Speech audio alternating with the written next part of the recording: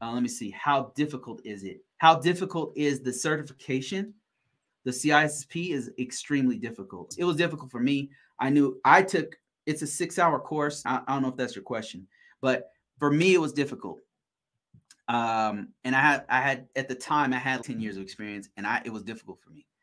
It's a 6-hour course, and I took 5 hours and 50 minutes to finish it, and I had a migraine headache afterwards. I think it's me, really. I question myself on tests, and I really am like very critical of myself as I'm taking each. And the answers on the questions of CISSP are very difficult. But I know people that walked in, studied 2 months, and then passed it in 30 minutes, or that's what they said anyway. So I passed it in 30 minutes. Wow, good for you, man. It took me 6 hours to pass it, and at the end of it, I was absolutely certain that I failed. Is it mostly coding? No. It's funny. That's a funny question. No, there's no coding on the CISSP test. There's no coding. It's all concepts. It's all cybersecurity concepts. If you want to know what kind of concepts they have, now there are technical questions, but it's not coding. So that's another misconception. There's two major misconceptions about.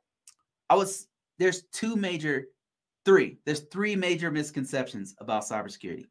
One, people think that every cybersecurity person has to know code. They don't. Is it better to know code? Absolutely. Python, Perl, C++, HTML, scripting. Yeah, it's absolutely dope. It's incredible if you know coding. Like, you are a bad MF if you know coding as a cybersecurity guy. I know a little coding. I'm not super good at it. But that being said, nobody's asked me whenever I come in and they're like, hey, Perl. No, not the jobs I want. No. So that's the misconception number one. Number two is that you have to have a security clearance. A lot of people think that to get cybersecurity jobs, you have to have a security clearance. And no, security clearance is a completely different thing from cybersecurity.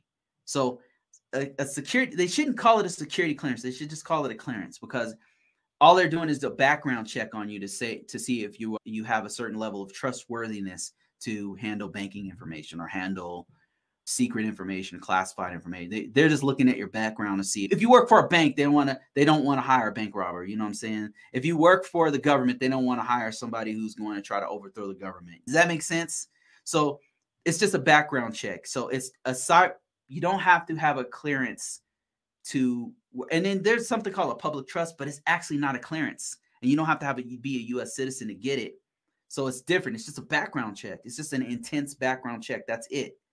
And then the third misconception that I get from a lot of people, most of my questions come from this third misconception. And that's, if I work in IT and I'm trying to get into cybersecurity and I don't know how to do it.